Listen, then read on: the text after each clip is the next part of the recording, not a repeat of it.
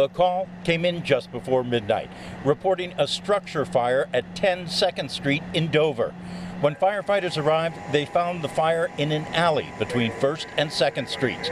It turned out to be an electrical fire, which was difficult to contain. A couple of underground fires caused some explosions, which blew the manhole covers off, and fire was showing from there. The fire chief says there were 4 apartments in the adjacent buildings, 2 of which were occupied and evacuated.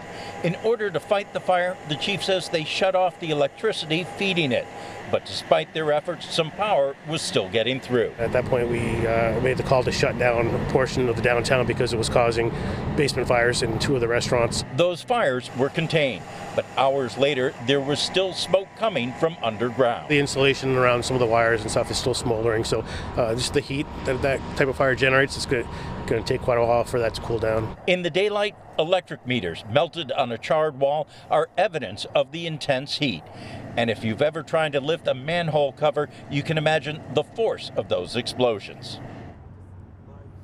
As for when the restaurants will be allowed to reopen the tenants back in their apartments, the chief says that'll depend on when the power is restored. Reporting live in Dover, Ray Brewer, WMUR News 9.